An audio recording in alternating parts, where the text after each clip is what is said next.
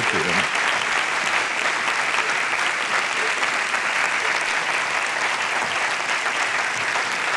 Thank you, everybody. Thank you. Well, in my last job, I used to constantly marvel at how a small place like our Gibraltar could produce so many overachievers in life. And therefore, it's a great privilege to follow a fantastic address from one of those overachievers. Well done to Gibraltar's Olympian, Georgina Cassar. Well, in the British system of politics, and the change of power is designed to lead to a very immediate and sharp execution. British politicians fall from office suddenly and from a very great height. So one Thursday evening, your chauffeur comes to pick you up at home as usual. He drives you to the John Mackintosh Hall. You attend the vote count. You lose. And the first sign that you get of the suddenness and the precipice that is the fall from political leadership office in the British system, the way the British have designed it, is that all of a sudden, the man who drove you to the John Mackintosh Hall is no longer holding the door open for you. He's holding it open for somebody else, and that you're walking home.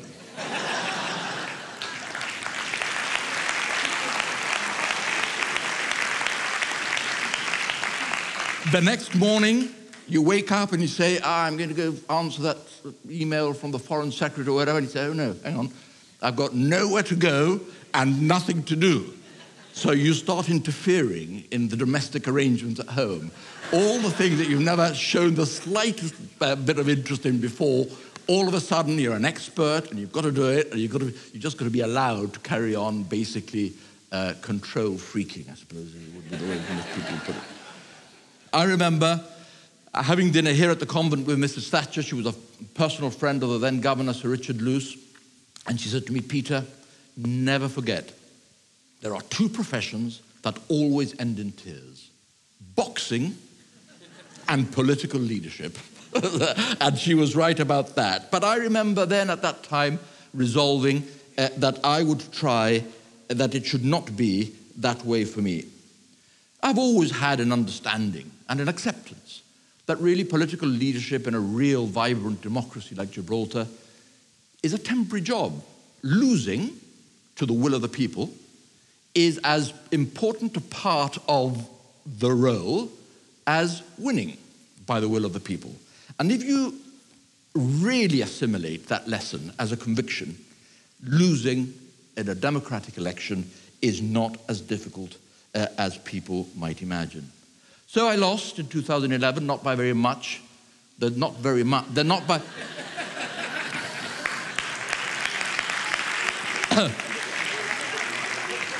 by very much bit of it enabled me to persuade myself that even though you had unceremoniously deprived me of my chauffeur-driven car, that you didn't think I had been the worst ever Chief Minister of Gibraltar. So anyway, stay or go. 16 years is a very long time. It's a great privilege and honor. I remember, of course, there's huge strains on the family. You've got to take that into account. And when I was thinking, well, do I hang around to go round the block again, or do I call it quits? I had these words reverberating in my ear. We had gone to the royal wedding, the last royal wedding in London, Prince William. And afterwards, the Foreign Secretary had invited all the hosts to Lancaster House for lunch. And there was a very senior official sitting next to me. I won't mention his name in case he's embarrassed by it. And he says to me, but Chief Minister, isn't it all looking a bit North Korean in Gibraltar now? By which, of course, he meant, haven't you been there long enough? And isn't it time? And isn't it time, really, that you started thinking about making way for somebody else? That was the first hint that the establishment in London might think it's time for change. So I'm sure that is paranoia on my part. So once you decide whether you love the job so much, which of course I did, but that love for the job means that you were not able to let go of it. You know, it's like a sort of a drug.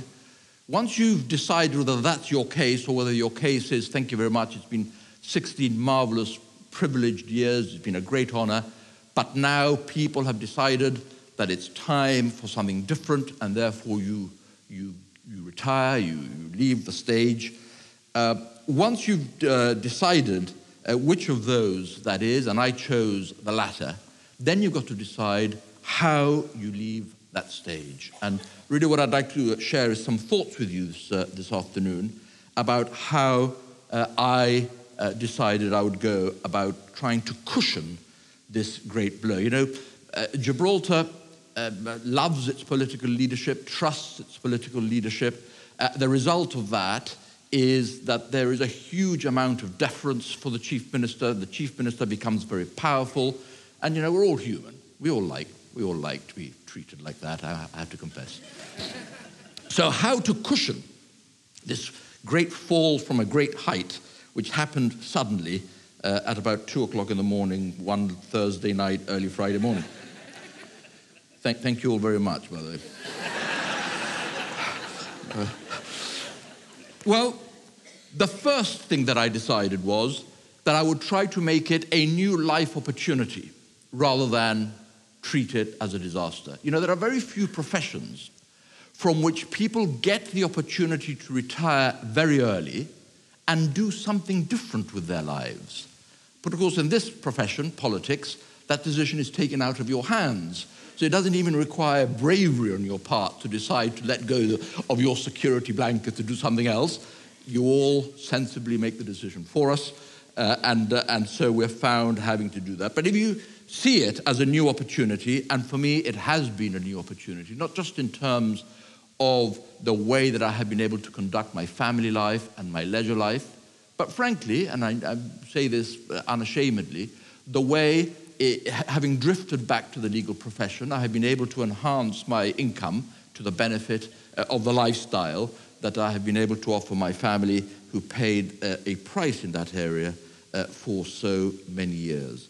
So, new life opportunity, not a tragedy. Next, and most importantly, personally, for you, for me in that case, don't bear grudges against anybody. You know, you've had political opponents, you've had political friends, you've had people who have been very nasty about you, but you've got to put it over. If you bear grudges against people, this is a valuable lesson in life, not just for politicians. If you bear grudges and resentment of people, they don't know. You're just burning yourself up inside. It worked for me enormously. Not even, I decided, would I bear a grudge against that campaign that said that I was an addict to debt and that there was then too much debt. The good old days, where are they?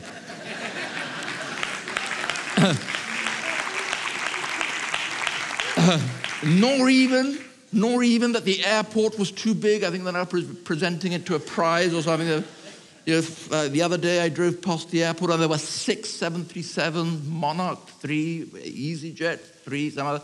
Not even the airport is too big campaign, I decided I would not bear a grudge against. And then I decided that I would slip back as quietly as possible into the obscurity from which I had come. In other words, there are so many political leaders around the world that then feel that they've got a sort of divine right to stay on the stage. All right, you've been made to move off the center stage. They can't quite make it to the wings, and even if they do make it to the wings, they always want to be shouting from it, you know, and sort of a permanent commentary from so-called elder statesmen. And I decided that this was not going to, wasn't fair on my successor in my party, and it wasn't fair to my successor in the job that I had just been quietly relieved from. And so I decided that that's the way I would do it. I would slip back, drift back into legal practice quietly, and open my mouth only when I was invited to do so. So that, of course, gave me and gives me credibility for what I really want to do, which is to always be available for the government of Gibraltar to help and advise whenever I can, whenever it would be helpful in the interests of Gibraltar, which is what I quietly do without behind the scenes on issues as and when they arise, and the present government is able to benefit, not necessarily from advice about how I would have handled it, but simply from historical, factual knowledge of how the problem arose in the first place, etc., etc. And I think that that is how I can best be of service to Gibraltar. And I have to say, it's gone very well for me indeed. A lady stopped me in the street about a year ago and said, "Sir Peter, you're even more handsome." At the time, at the time I thought it was a compliment, but when I left, I said, oh, hang on. This might not be as complimentary as I had thought. So anyway, Gibraltar is unique, absolutely unique. You won't find anywhere else on the planet a place that, for being so small, has a political class government that enjoys so much self-governance and so much self-governance powers, with such a successful economy at its disposal, but which generates so many difficult issues. In other words, the combination of smallness, degree and extent of self-governance, the issues that we have to grapple with, the success of our economy, which itself needs management, issues like our disagreements with Spain, issues in relation to our very peculiar status within the EU, events that happen. You know, my successors grappled during the last few days with that very serious occurrence at the airfield, which, as far as I can tell, was handled just as I would have liked to have handled it myself. And of course, events of all kinds. So I've been very fortunate to have been entrusted with you for 16 years. The Chief Minister has three basic functions. The most important one is that he is the chief firefighter for issues. I mean, I remember dealing with issues such as the fishing crisis. Remember the fishing crisis and all the demonstrations? HMS Tireless, the nuclear submarine that was going to blow up if we sort of didn't send them package. Remember the cruise ship Aurora with a sort of ship full of people with Nova virus and nobody else floating around the Mediterranean for 2 weeks? Nobody would let them in.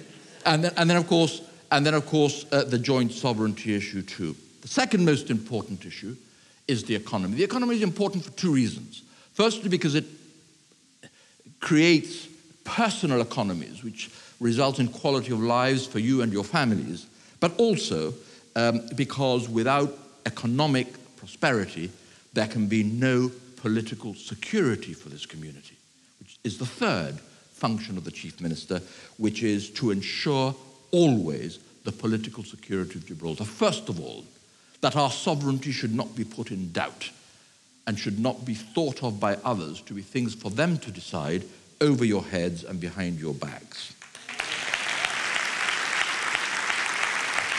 Secondly, that the people of Gibraltar, and only the people of Gibraltar, have the right to choose about their future political status.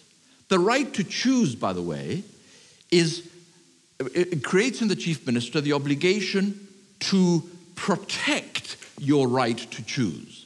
I never took the view that it was my role to tell you how you had to think and what you had to choose. My role was to preserve your freedom to do that for yourself. And thirdly, of course, to enhance Gibraltar's international respect, so that when we claim and profess to be a self-governing people worthy of a seat at international tables, we are able to be thought of in that light. And there's a little anecdote that I can tell you about. I remember if I were ever to succumb to the temptation to write a memoirs, which I probably, oh my God, 59 seconds already.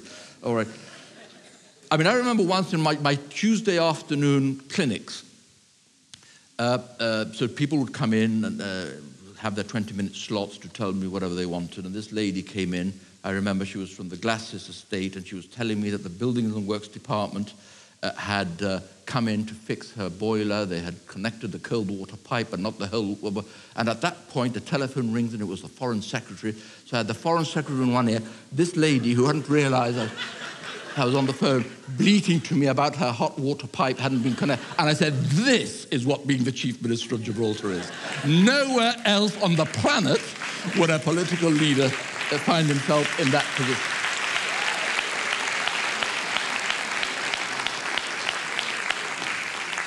Of course, in the 6 seconds that I have left, I will tell you that I am clear that... can you give me 30 more seconds? Thank you.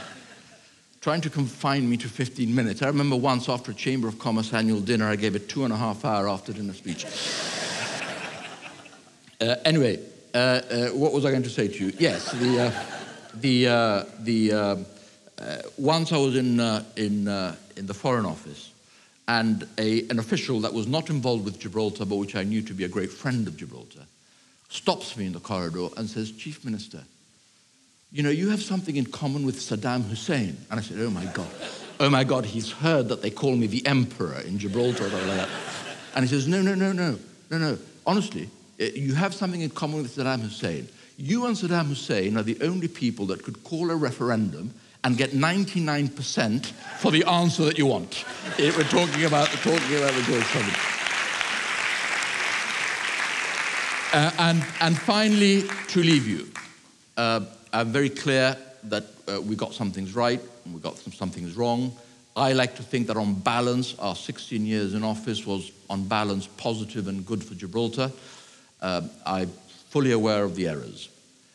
But people sometimes ask me, in those 16 years, what is the one issue that you would single out as your most valuable legacy to future generations of Gibraltar? There is no doubt in my mind what the answer to that question. It isn't the economy and tax cuts or the new constitution or even the joint sovereignty battle. It is simply this, the double lock on sovereignty. In other words, that I was able to persuade my good friend then, the Foreign Secretary, to commit, not just in terms of the preamble to the Constitution, that the UK would not transfer our sovereignty against our wishes, but they wouldn't even sit down with the Spanish government or anybody else to discuss our sovereignty unless we, the people of Gibraltar, were content for them to do so. That has made our political future as a people as secure as it could possibly be and as it had never been before. And that, in my opinion, is the most valuable legacy that I will be able to tell my grandchildren when I bounce them on my knee if they press me, and the one that I am proudest of. Thank you very much indeed for your